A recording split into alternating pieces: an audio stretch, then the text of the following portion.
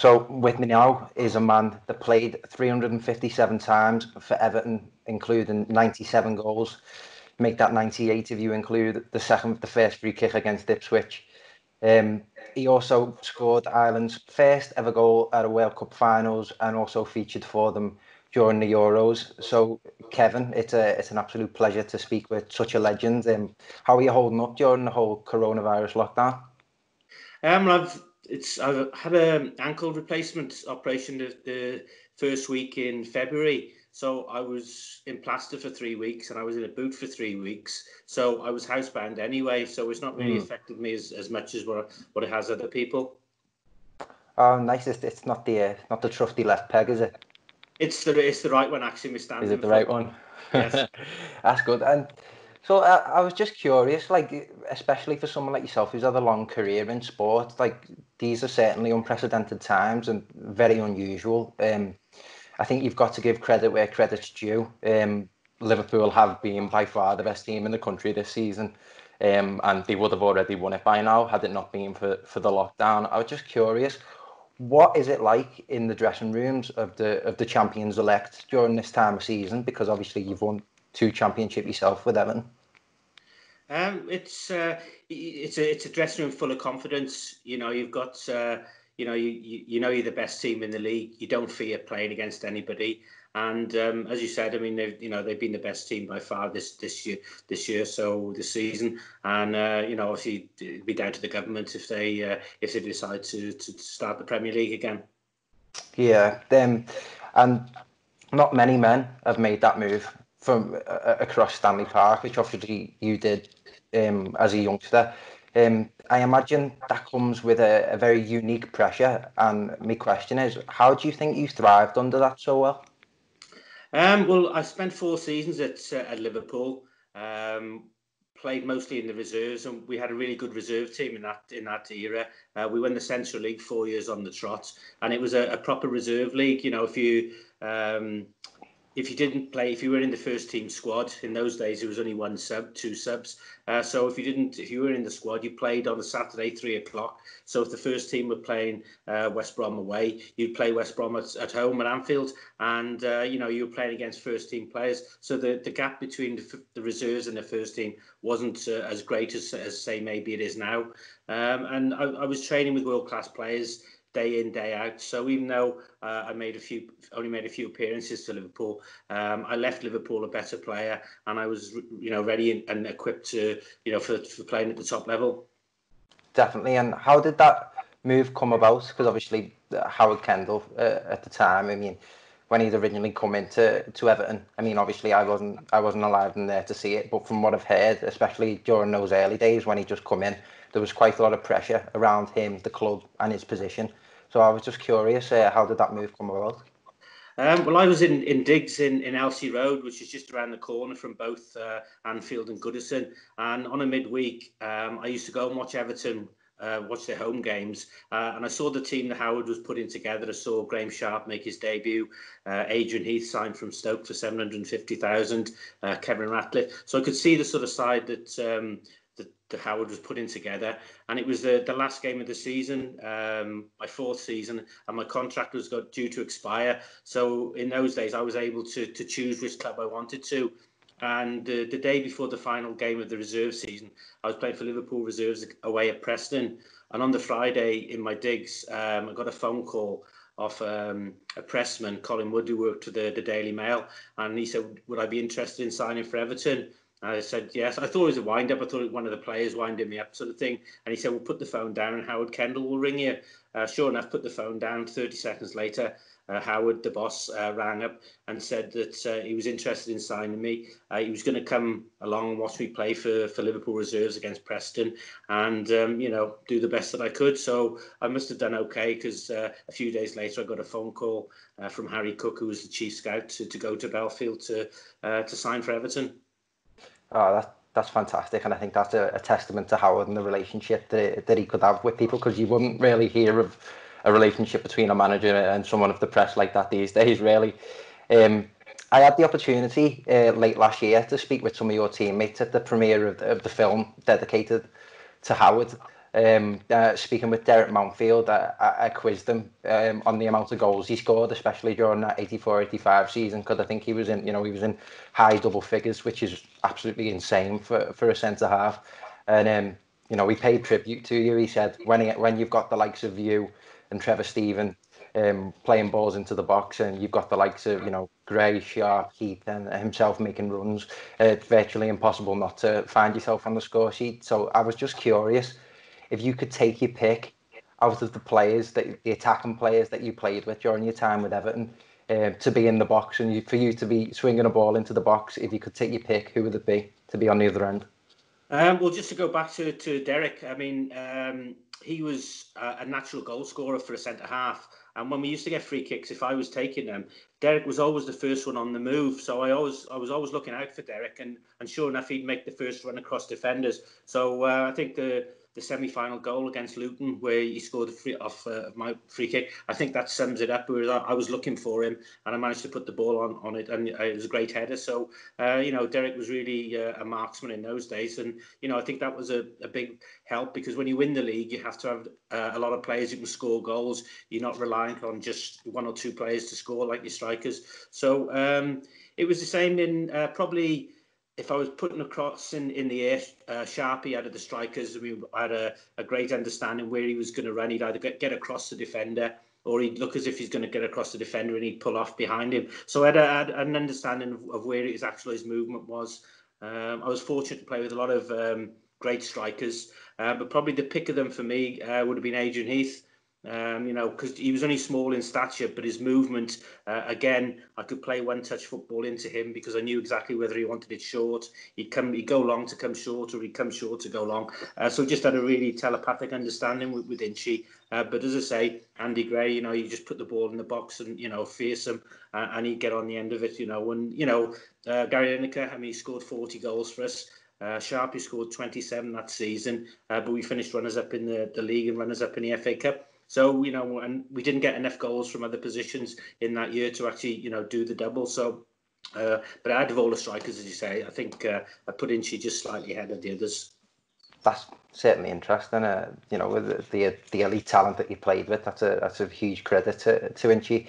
I know you touched on the 85-86 season there, which I hope to talk about later. But just on that, I suppose the start of things from the 83-84 season to the season where we did the double. Speaking with the likes of Peter Reid, Andy Gray, Graham Sharp, I asked them to take their pick of the bunch of their triumph. So if you could take your pick out of the FA Cup win against Watford, the winning the league the following season, or of course the European Cup Winners' Cup, of which you scored in the final, if you could pick one of those campaigns as your favourite, what would it be? I think the first championship in '85. I think as a young lad growing up, you aspire to be a player, and the best team always wins the league. There's no fluke in that. Over the course of the season, the best team wins it, and that team in '85. I mean, before the game, you're getting changed in the dressing room, and depending on the opposition, you knew if everyone played to maybe 60-70%, depending on the opposition, you'd beat them. Obviously, the better the teams, the better your performances had to be. And I think that season '85, I think the performance against Man United at home, where we beat them 5-0. And they were a top team, and we just destroyed them. They got away with 5-0. It could have been 8 or 9 easily. That was, anybody says to me, what was the best team performance I played in? That would certainly be, highly right up there.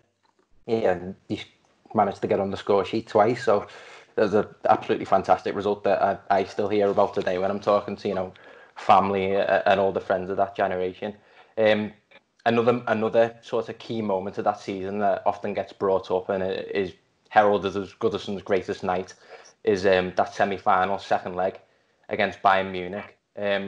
I've heard many stories from in the stands and certain players of their experiences of that night. I've just wondered, what were your thoughts and feelings in that dressing room, and did you realise at the time it was going to be such a significant night in the club's history?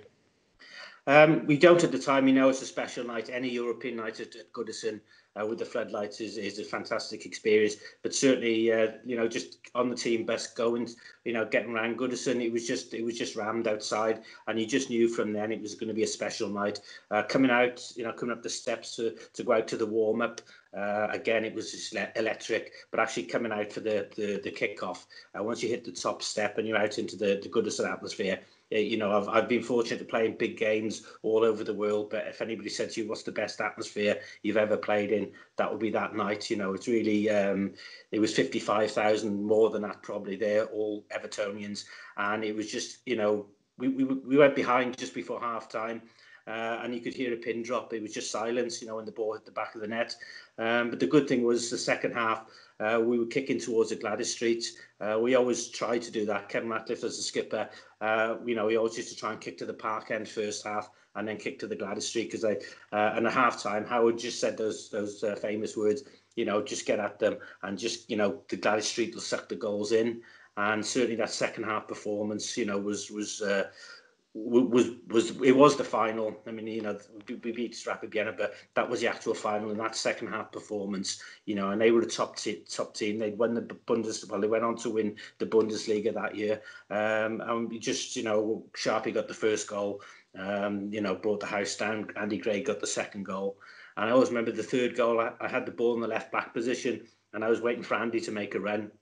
You've got 55,000 people shouting "man on," sort of thing, so you have to hold your nerve at times. And I played the ball, waited for Andy, played it into his path. He played it square to Trevor Stephen, and a brilliant finish, and that was game, set and match. And again, when the ball at the back of the net, the atmosphere and the noise at Goodison was unbelievable, and it was a fantastic memory to treasure. Yeah, and that run by yourself, watching it back today, is absolutely brilliant. The way you just glide past players just effortlessly.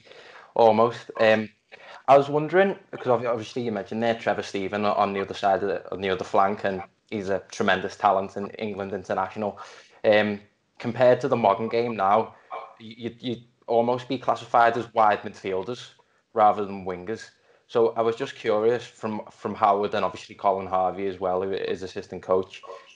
What did they expect from you as wide players? They expected quality at some stage in the game. Trevor, you always knew he was going to beat the fullback and get across in. So that's why I scored so many goals, because I was always ready to get in the box, because I had the boss gave me that license. He knew I could score goals, so he was more interested in my going forward and attacking players as regards to my defensive side of the game. He always had a good left back behind me, because that allowed me to actually get into the box and create and score goals. So yes, but Trevor, I mean, as a modern player, he was a great athlete, really technically, never gave the ball away, and he had Gary Stevens behind him who could have run for England. He was an absolute athlete, and those two getting up and down the right hand side was a big part of our success. And obviously, the left hand side. So we were encouraged to more or less stay wide. And when Reedy and Brace were together, they'd win the ball, and they just supplied to myself and to Trevor. So we had a great understanding. Everyone knew their roles. But I have to say that Howard Kendall, the boss, was a great man manager.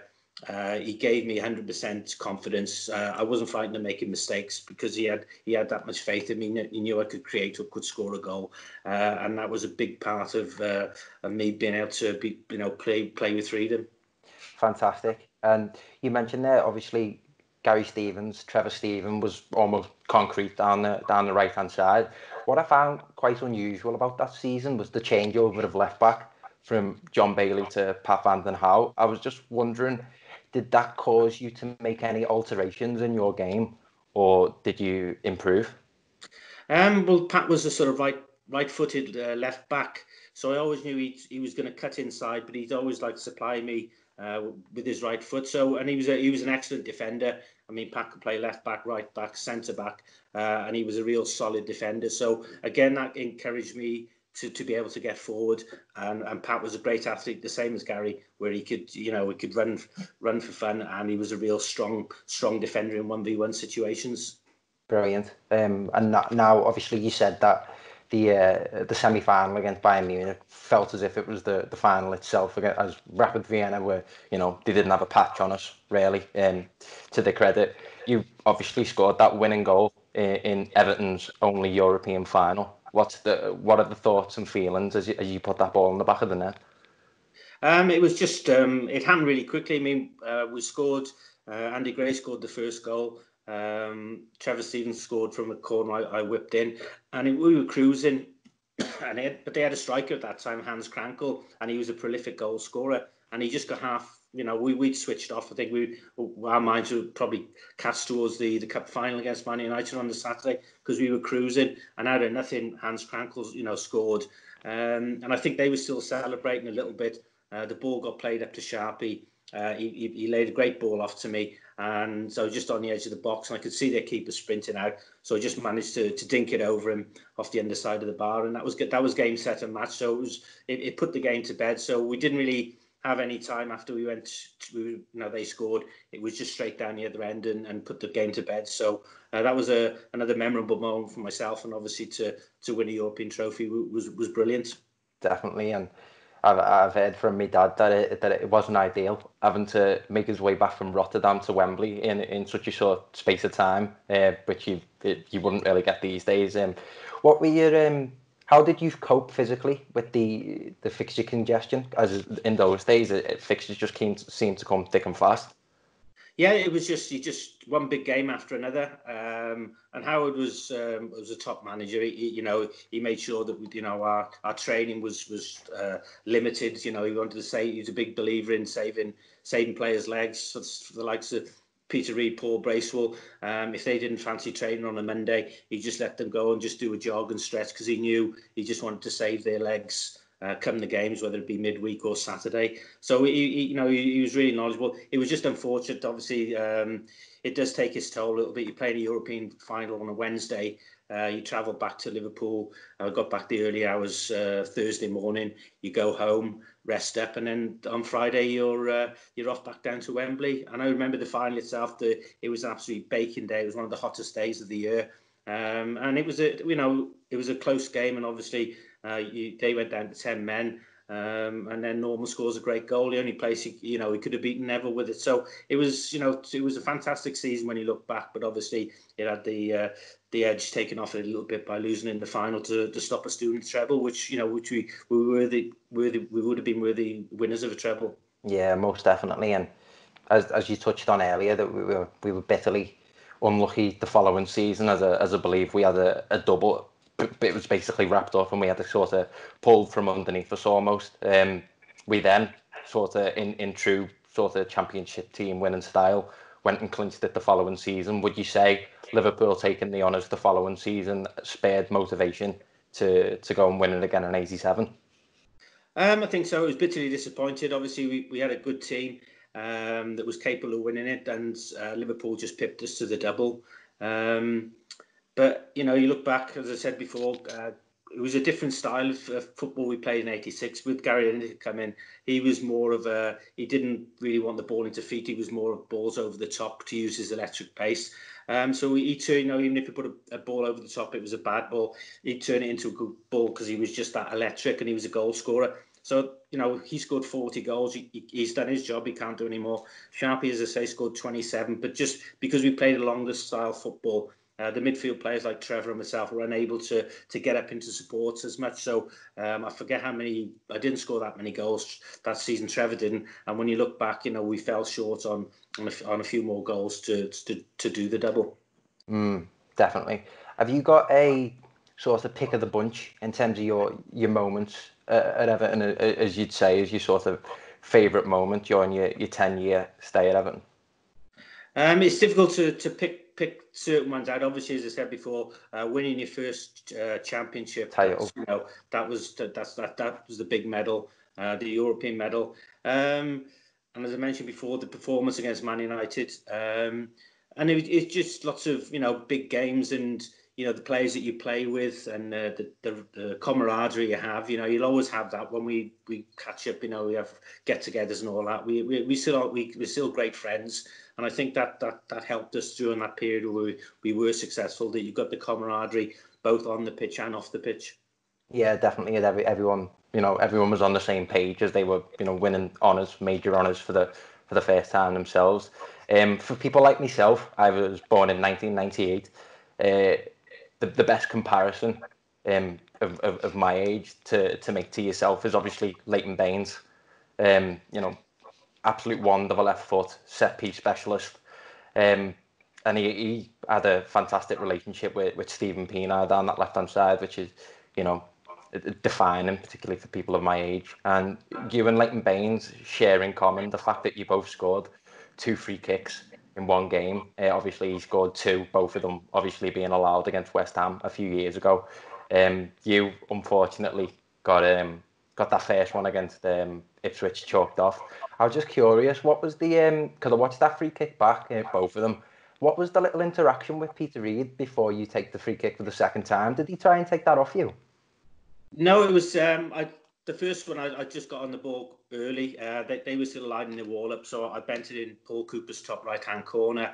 I was expecting the referee disallowed it, which he did. And as I was getting the ball, Reedy sort of stepped in and more or less said, what are we going to do now? So I can't really swear, but I told him just to get out of the way, and I'll put it in the other corner. So I didn't realise at the time I'd done it, but I moved the ball back from the goal about a yard just to give me a bit more distance, because even though the referee sometimes pace out 10 yards, you never get 10 yards in the wall. It's usually about 8 yards. So I just thought, when I saw Paul Cooper, he just edged over to his right a little bit because he knew I could put it in his top right hand corner, and he left a nice little space on his bottom left hand corner. So I knew if I got it over the wall with a bit of spin away from the keeper, I'd have a chance of scoring. So I executed it perfectly, and it was a great when it hit the back of the nets. And a lot of Evertonians of that era, they remember that goal very well. Yeah, I think I've had plenty of people, but obviously, like in my family, say that's their favourite goal of yours. Mine, however, I was obviously going through videos, and it seemed like you only knew how to score good goals. To be honest, like the goals are absolutely fantastic. My pick of the bunch is a certain free kick at the Cop end in '87, which you through the V sign up to the Cop. You made a habit of scoring against Liverpool in big games, which not many players do, particularly in my era. I know we got like Romelu Lukaku, and then going back to like Tim Cahill. Would you just say those experiences from like 84, 85 just acclimatized you to the big games? I think so. I think you've got to have that mentality where you've got to have confidence, belief, and confidence in yourself, because you're not always going to score goals. You're not always going to make a good pass. There's times in games where things aren't going great, but you've got to have that self confidence. And I think I've always had that from my time as a young player. I made my debut when I was 16 for Hereford. In front of a full house at Edgar Street, which was about 7,000 in those days. I made my second division debut against Fulham at Craven Cottage, against George Best, Bobby Moore. There was 28,000 people there. So you've got to be, I've seen players over the years that are really good on a training ground, but put a crowd in front of them and they can't perform to the same level. So as I say, to play at the top level, you've got to be mentally strong. Yeah, it was the V sign just instinctual, because I know Dixie Dean says when he used to slot at the Cop end, he used to bow in Yeah. front of them. I never really thought about any. I didn't really have a signal or anything, but it was the free kick was the best I've ever hit. Yeah. As soon as it left my boots, I knew it was in because it was rising. It was right in the top corner. I couldn't have placed it any better. But in those days, I mean, if you look at the footage, it was like half Everton, half Liverpool supporters in the Cop in those days. So it was just I just went to the Cop and, as you do, just flick the V's. So I mean, again, a lot of it, and it wasn't anything detrimental against Liverpool or the Cop or anything like that. It was just something I did on the spur of the moment. I don't know why, but it just happened, and it's one of the best things I did. Definitely. Now, 10 years as a career at Everton Football Club. I know obviously you went on to Newcastle and Blackpool, but 10 years is a very long time. Obviously you joined in 82. You've obviously seen a huge sort of turnover and change during that time, because, as I said, I was born to the back end of the 90s, but from what I know, the 90s weren't too pretty for Everton. How did you sort of observe the change over time? It was difficult at times because you saw players of our great team leaving and players coming in to replace them, and no disrespect to them, but they weren't as good as the players that was leaving. I loved playing for Everton, so I never really looked at moving away. I mean, my family was settled, my kids were settled in school. As I say, I loved going into training at Belfield. I loved playing for Everton. So it was just, as I say, it was just the turnover. Obviously, and not being, getting banned from Europe was a big turnaround for the club and the club's fortunes. If you look back from the team, I think it broke up too quickly. And as I say, players came in that didn't take the club forward, and I think we went on a bit of a downward turn, should we say? Yeah, I remember Neville Southall saying in the film The Howard's Way that we would have gone on to be the best team in Europe for the next 5 years, or whatever the length it was that we were banned for. Do you share that sentiment? I do. I mean, that's the biggest regret is not being able to play, challenge for the European Cup. If we had a team that wasn't good enough to win it, then it wouldn't really be so bad. But actually, the team that we had, I know it was Bayern Munich, as I say, we over 2 legs, and they were a top team in Europe. We've proven we could do that. So to not have the opportunity to compete and try and win the European Cup, that's one of my biggest regrets in football. Yeah, and I can't imagine how it makes a player in that team feel, because as a fan that wasn't even born at that time, it makes me, really disappointed and angry, the fact that we didn't get the chance to realise our potential. But as you said, you see, you really understood the club, you understood the values and the morale and what's necessary to make Everton, as it were. You did return to the club with the under-18s and worked alongside Duncan Ferguson. I was just curious, what have you made of the sort of, because there's been, huge turnover since your time at the club, because we seem to be in a continual phase of transition. Hopefully now it's stopped. But from your time at the club as a coach to now, what do you make of the direction that we're going in? Well, hopefully it's in a forward direction. I mean, the club has backed the managers over the last 3 managers. They've had the money to spend. Whether we have at times we haven't brought in Everton players, and I think sometimes people don't understand and get what it is to be an Everton player.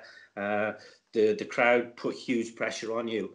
And I've seen some of the players haven't been able to handle that sort of pressure that's put on them. So in the recruitment side of it, you've got to have good players, obviously, that can play for Everton, but they've got to be a certain type. They've got to be mentally strong and be able to handle the pressure and the expectation of what's required at Goodison Park and playing for Everton. Of course, definitely. And I mean, it seemed like now we finally sort of hit the nail on the head with the appointment of Carlo Ancelotti as a sort of man with pedigree who is just respected throughout the football industry as a whole. Do you think, in a way, that you could make comparisons to Howard Kendall in a sense, is just his aura and the respect that he commands? Yeah, I think, fantastic appointment. He's a serial winner wherever he's been. He's had top players to work with, and he'll know. I mean, he's been at the club long enough now. He'll know what areas that he needs strengthening, and I'm sure if he can get the right players and attract the right players, then he can be successful, because he's got the knowledge, he's got the experience, and I've read things about what players who've worked under him. That he's a great man manager, which was Howard Kendall's one of his biggest strengths, was his way he could deal with players, the way players wanted to play for him.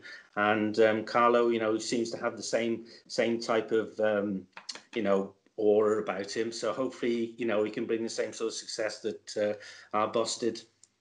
Fingers crossed. I mean, what's it been now? 30 years, and I mean, it was 14 years until we won that FA Cup in '84. I mean, it's been long enough. It'd be nice to see us pick up a piece of silverware soon. But yeah, Kevin, I just want to say thanks very much for your time. It's been an honour to speak to a legend like yourself, and I hope you keep safe and well during this whole lockdown. Thanks very much, Max. Really enjoyed that. Okay, stay safe. Pleasure. Take care, mate. Okay, cheers.